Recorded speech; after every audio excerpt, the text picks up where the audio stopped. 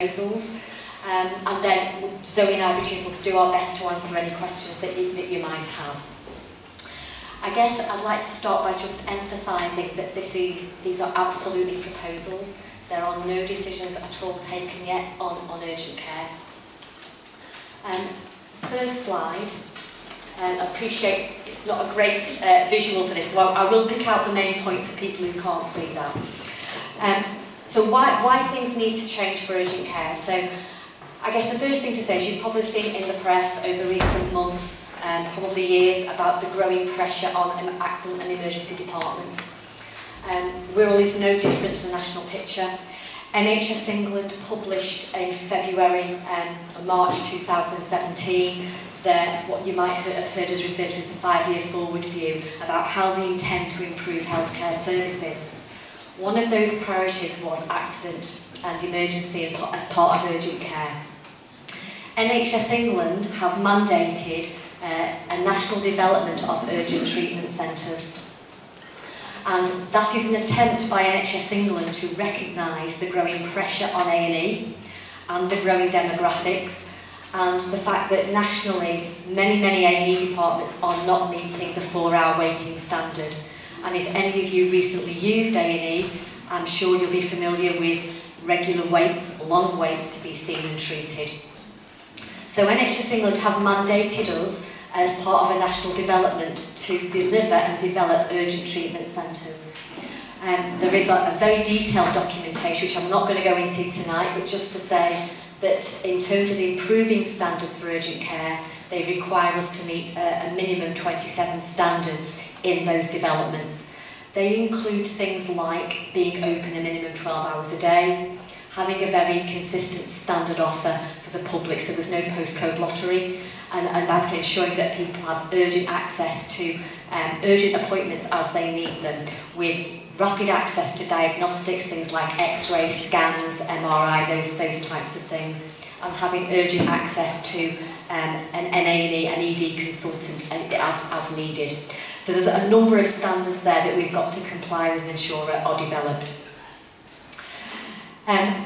So we've talked about the pressure on A&E and recognising that in many ways the current system is broken and we need to do something very differently and make sure that people who need an urgent appointment, need to be seen urgently, actually get a good experience and a good outcome.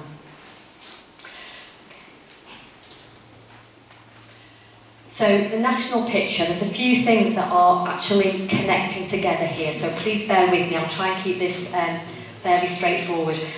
Talked about the urgent treatment centre, and the driver for that is about actually making sure that people who have injuries, illnesses that need urgent clinical opinion, they are available, but they're not about life-threatening injuries. So if somebody needs A&E, A&E is still there, and I will go on to A&E in a moment.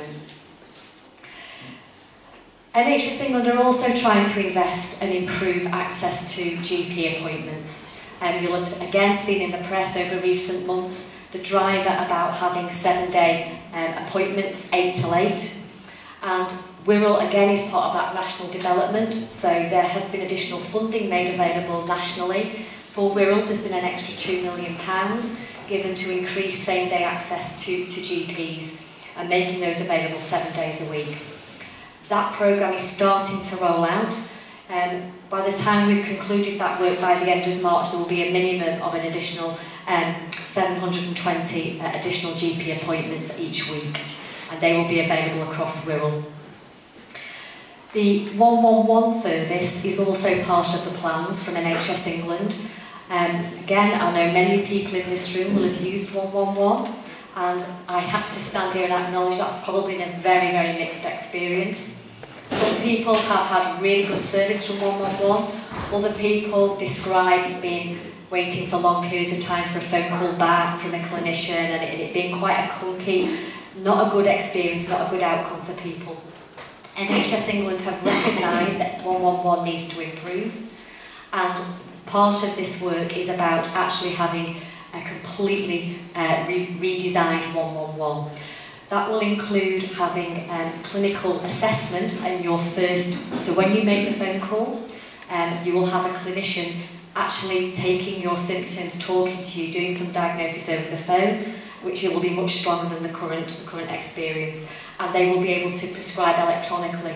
So for example, if you need an urgent prescription, they will be able to make that available at your local pharmacist or at the urgent treatment centre to pick up. They will also be able to book you an appointment, either if you need to be seen urgently at the urgent treatment centre, and that could be within 2 hours, or indeed they can make an appointment for you to see a GP in your local area on the same day, within 24 hours, dependent upon your need. So the 111 offer will be a much stronger offer than it currently is. We are testing some of that and the technology for booking at the moment, and as soon as that's ready and we're confident it's robust, there'll be some proper communication out to advise people on those changes. And the final area that we need to hook in here is pharmacists. We've actually got 91 pharmacists across Wirral, and we have to take on board that we don't communicate well with residents in Wirral about actually what pharmacists can now offer. And although we've tried to improve communication, there's many things that pharmacists can actually prescribe and support you with that people are currently going to either walk-in centres or the GP for. So again, we've got to take that on board about making sure you know what pharmacists can provide as a very local offer. And actually we almost have 91 walk-in centres and they're your pharmacists. So what have we been told? So we had over last year a lot of workshops, stakeholder events, trying to get opinions from the public. We had a further listening exercise carried out in February this year, where we had a lot of people telling us at various events what they felt about the services. Of the people who wrote in or talked to us, about 80% of people agreed that there was change needed, that the current system was not working well. We had a very strong message about people that wanted to see a reduction in the number of people using A&E unnecessarily, and actually being able to focus A&E on those who really need it. People wanted clearer healthcare choices and better access to GP appointments. That was a very strong message. Many people saying, we go where we go to A&E, we go to walk-in centres because we can't get to see a GP where we need to see a GP. And clearly the waiting times at A&E and also the walk-in centres were a concern for people. And when we look at our current A&E performance, we are absolutely underperforming, and that has not, that we've been underperforming in the 4-hour waiting standard for the last 2 or 3 years. And despite us trying to make improvements and have lots of other local alternatives, we are not actually meeting that requirement.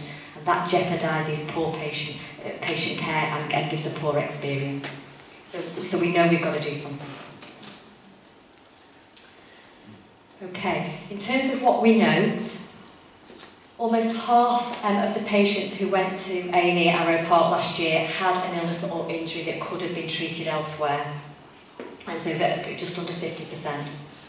And as I've said earlier, that's clearly putting pressure on A&E. We're not meeting the standard. The people who actually need A&E are then having long waits. And certainly when I've gone in there, I see regularly 85, 90-year-old people on trolleys waiting to be seen by a clinician in a significant degree of discomfort, needing diagnostics, etc. And that is very uncomfortable and unacceptable. The activity data shows that actually about 50% of attendances to children's A&E presented with actually minor issues and were discharged within 2 hours.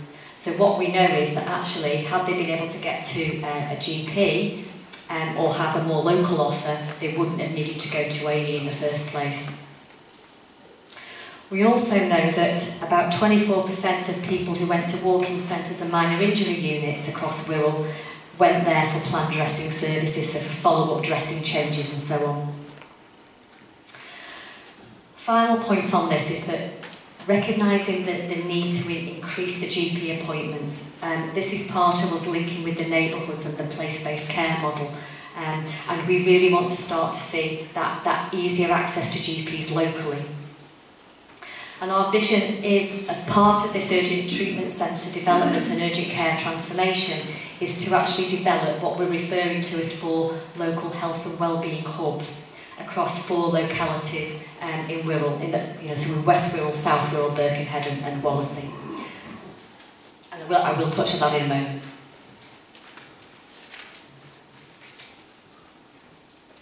So just a few key messages, last couple of slides now, a few key messages about what our intentions are. There's absolutely no change to Wirral's A&E or Children's A&E, no change at all. We are not talking about closing or moving A&E. We want to improve access to urgent care services across Wirral. That is absolutely what this is about. It's about trying to streamline and give a better care experience, better access, clearer access for people, because the current system is not working well. We want to evolve the services in the local health and wellbeing hubs across those 4 localities, and I will describe that offer in a moment, but over time we believe we can offer more and more from those bases. And as I've said earlier, we want to see much stronger links with primary care, that 111 offer and part of that neighbourhood model, and evolving that as care closer to home.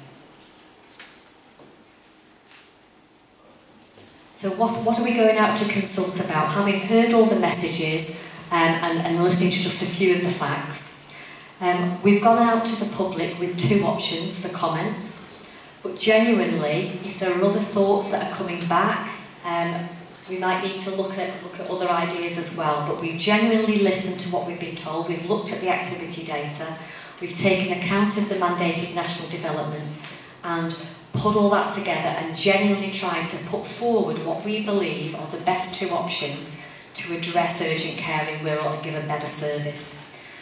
2 options for the Urgent Treatment Centre. We took the decision at governing body, the CCG, in February to site the Urgent Treatment Centre on the Arrow Park site, and that was for some of the reasons that I described earlier about having rapid access to clinicians, rapid access to diagnostics, etc. So we've put in a capital bid. We're hopeful we're going to have that approved. It's due, decision is due any time now, and that would be about developing the Arrow Park site, looking at the walk-in centre currently next door to Arrow Park and redesigning that so there's a single front door, much improved services sitting behind that front door, and the urgent treatment centres being led by GPs, by primary and community care services, people being able to walk in or indeed make a bookable appointment, and most people being seen within 2 hours if you have an urgent but not emergency need. A&E is then sitting alongside. If you arrive at A&E by ambulance, you go straight into A&E. If you walk into the urgent treatment centre front door but need urgent access to A&E, you would go straight through. So the 2 options, the differences with those 2 options of the urgent treatment centre are option 1, we put both these, we believe both options should have above the minimum requirement because we think that's a better offer for people in Wirral, and we're proposing option 1 open 24 hours a day, 7 days a week. Option 2 we're proposing would be open 15 hours a day, obviously 7 days a week still, so it's a difference in the opening times, still at the site of Arrow Park. Then what's the change then for what we've talked around the walk-in centres and the minor injury units that we've currently got?